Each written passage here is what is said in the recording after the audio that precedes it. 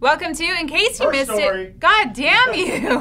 While Samsung tried to churn out a Galaxy Note 7 replacement as quickly as possible, you probably missed how the Marines need a few good war-fighting machines and UPenn's hella smart drones. Welcome to In Case You Missed It, where using huge UAVs to do super fun things like water skiing isn't even the half of it. A researcher at the University of Pennsylvania is doing something brand new with quadcopters.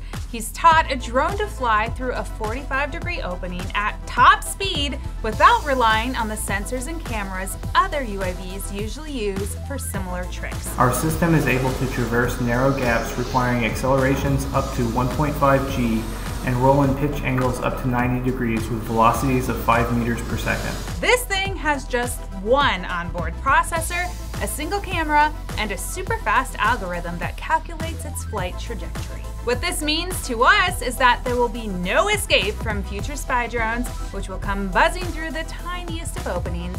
But hey, the science is cool. Okay. And with that last story, I got Uncle Sam's attention because the U.S. Marine Corps wants to build better robots and is taking the bold step of asking its service members for advice. The focus is Marine Air-Ground Task Force-wide, and suggestions are encouraged from all ranks and military occupational specialties. That is not usually how that relationship goes down. Oh, I am 2 seconds from being on you like white on rice and a glass of milk and a paper plate in a snowstorm.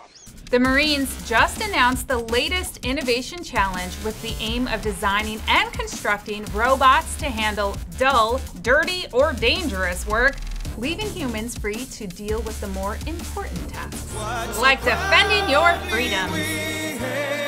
JK, real Americans don't care about your right to peacefully protest, apparently. And now TLDR, where we do the week's reading for you. The FBI says everyone should tape over their webcams stat. The ESA's Gaia satellite mapped its billionth Milky Way exoplanet. Apple's already sold out of the iPhone 7 Plus. HP bought Samsung's printer business for $1 billion.